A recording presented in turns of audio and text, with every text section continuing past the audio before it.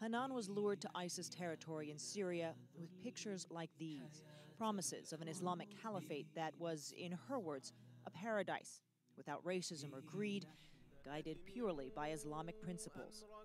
Instead, she says she was imprisoned, beaten, and accused of being a spy after refusing to marry an ISIS fighter. I did not understand. These girls were supposed to be my sisters. They said they loved me. They said I was smart and important to them. They invited me to their house. We ate together. We were doing everything together. I never did anything wrong to them, but they wanted me dead because I refused to get married. Hanan was lucky. An ISIS court ruled there were not enough witnesses to convict her, she says. She managed to convince her jailer to let her go. She spoke to us on condition we do not reveal her face. She is now in France, under police observation. When I got back to France, I was considered as a girl who tortured people, like a monster who came back pretending to be a victim. I didn't hurt anybody there. The only person I hurt was myself. Dunya Bouzar is the woman spearheading France's de-radicalization program, also Hanan's counselor.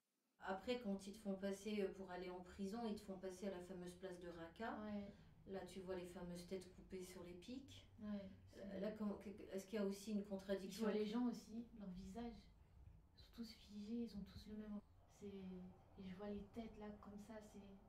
Tu dis il y a même des lumières autour. Oui, il y a des lumières roses, verts, qui s'allument le soir.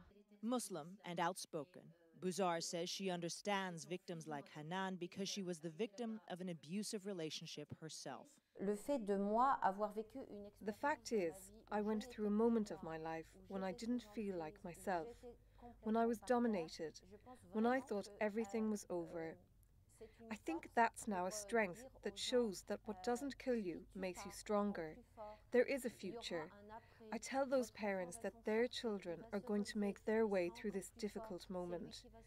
Your child will save others. I'm sure that their experience will help France in the fight against terror. Donc en fait, maintenant, ta nostalgie, c'est parce qu'il y a des choses qui t'atteignent, parce que tu te sens moins en force, en groupe. C'est ça. J'ai plus mon groupe. J'ai plus entre guillemets mon bouclier. Et t'es vulnérable. Ouais. Bouzar says the testimonies of returnees like Hanan are critical to turning recruits away from ISIS, but her work has also made her the target of ISIS death threats. She travels with at least 2 bodyguards.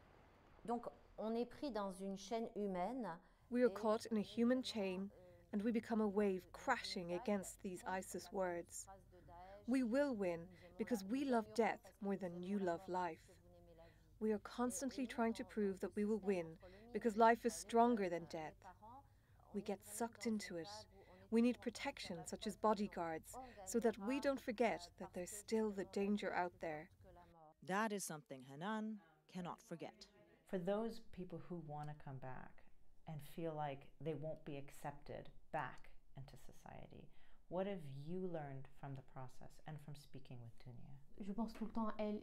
I always think of these girls. I'm angry at myself because I could get out, but I left them over there. Sometimes I think I should have stayed to plan a better escape and leave with other people who wanted to leave Syria. I know there are some girls who want to come back, but they just can't. It's torture for a woman there, like you can't even breathe. Hanan says she now knows that paradise she was looking for exists only as ISIS propaganda. A catastrophic mistake she is hoping that Bouzar can help to slowly undo. Atika Shubert, CNN, Paris.